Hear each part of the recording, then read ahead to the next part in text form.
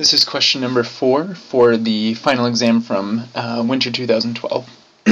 And here we're told that a student government designed a survey to gather some opinions about the college budget for next year. We have a random sample of 40 students taken. That's our sample size. One question in the survey asked whether they felt the amount being budgeted for IM sports was an appropriate amount, and 45% responded yes. Because this is from a sample, we might just want to note that that's a p hat. Letter A says, upon reading a draft of the survey results with the p hat of 0.45, the student government leader requested that the standard deviation of p hat also be provided. A student taking Stats250 responded to his request saying that the standard deviation of p hat cannot be reported as p is unknown. Excuse me, and we're asked if this is a correct statement. Well, you might note from the yellow formula card, when we look at the sampling distribution for p hat, okay, that if the sample size is large enough, then the distribution of p hat will be normal, right? And this first number will be the true population mean for the sampling distribution, and then this second number is the standard deviation. And notice that the formula for the standard deviation for the sampling distribution of p hat indeed requires that we know p, the true population proportion. So that means that our correct answer would be, is the comment by the Stats250 student correct? Yes, it's correct that we can't give the standard deviation of the sampling distribution without knowing p. Letter B says the corresponding 90% confidence interval was found to go from 32.1% to 57.9%. Does it appear there is statistically significant support for a minority? Okay, for a minority, that would mean that all possible values of p, we would want them to be less than 50% for a minority.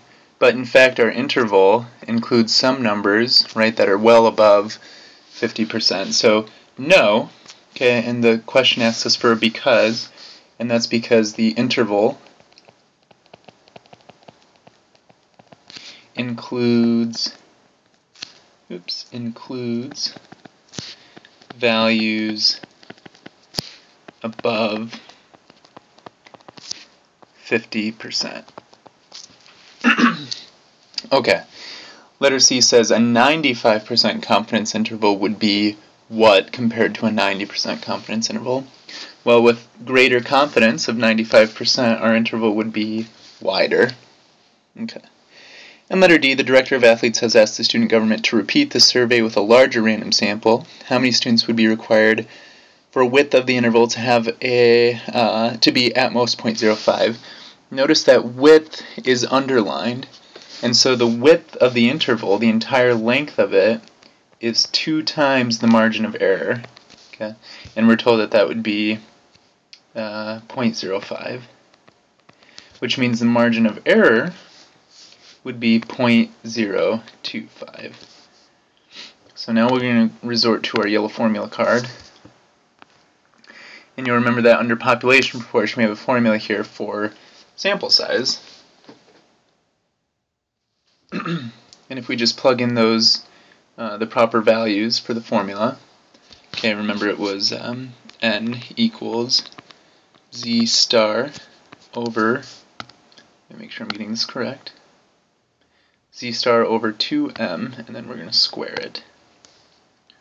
Z star over 2m and square it. If I plug in those values, my z star for a 90% confidence interval is 1.645. Divide that by my margin of error. 2 times the margin of error is 2 times 0.025, which is 0.05.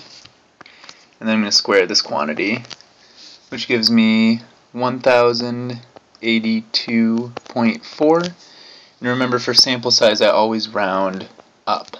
Okay, so my final answer then would be 1083.